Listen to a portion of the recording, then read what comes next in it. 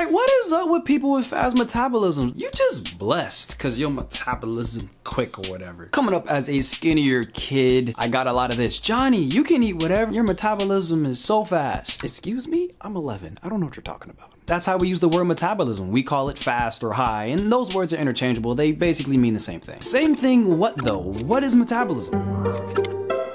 Metabolism is a word for every chemical reaction involving energy that keeps us alive. The definition is simple, but in reality, that thing is complex. Look at all of this. These are all of those chemical processes that we need to keep the body rolling. And the goal in this video is to go over every single one.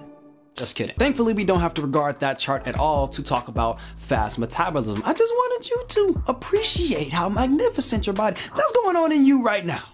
Now, if you go around asking lab coat-ish about metabolism, they're probably gonna bring up BMR. The basal metabolic rate is the rate the body uses energy to perform only the most basic essential processes keeping us alive, such as pumping blood. The BMR is a huge percentage of your TMR, your total metabolic rate, the rate of energy needed to fuel every single function and activity of the body. TMR is often overlooked, but in a few moments I'll share why regarding TMR is the key to understanding fast metabolism. One of those fuel sources that the body uses is fat. Ideally, us humans, we like it when the body uses fat for energy. So people with fast metabolisms are burning fat at a quicker rate? Oh baby! If you ask Harvard, some people are just lucky. They just got it. I would probably never tell you that it's just luck. There's way more at play here. In actuality, our metabolisms aren't fixed. They are faster during some parts of the day and slower during others. It's depending on how much energy the body is demanding at that moment. So let's paint a picture a little bit. Children have a relatively high metabolism because they need a lot of fuel to grow. Another one, our metabolism is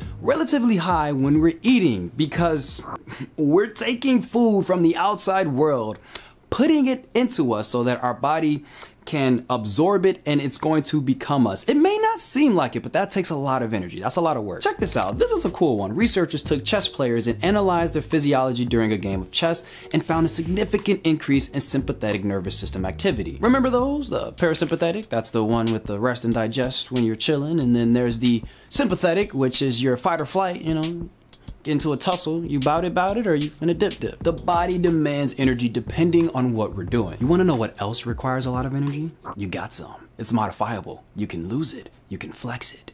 It's your muscle. Our muscles are highly metabolically active. So yes, we can go for that morning mile and use a lot of energy during that time, or we can strength train and stack that muscle on ourselves so that we got more demanding muscles while we're not even working out. I found an absolutely mind-blowing experiment on muscle gains and metabolism. Researchers took participants, strength trained them up to give them more muscle, and they found that their BMR did not increase due to increased muscle. I sat there for about 3 minutes after reading that, totally heartbroken. Ask any lab coatist, our muscles are highly metabolically active, yet it seems that getting more muscle doesn't increase our basal metabolic rate. But, and it's a big but, basal metabolic rate isn't the full story. TMR is the full story. Time to bring out the trusty anatomy and physiology textbook where we go to find any mechanism of the body. Did I get the camera? Can the camera pick up the author's name? It says here, well-trained athletes can exercise vigorously for several minutes. TMR may increase 20-fold and it remains elevated for several hours after exercise stops. I wish I could pull up the exact studies they mentioned in there, but they don't like reference them or anything, so I'm not certain on them, but 20-fold sounds pretty promising, and those are for athletes. Non-athletes, regular people, or anyone. If we just increase our metabolism 2-fold, I mean, we're still talking about a good substantial increase. We don't need to be a well-trained athlete in order to reap the benefits of challenging our muscles. You can go for strength training, HIIT training. That is not lucky. That's the truth, Ruth.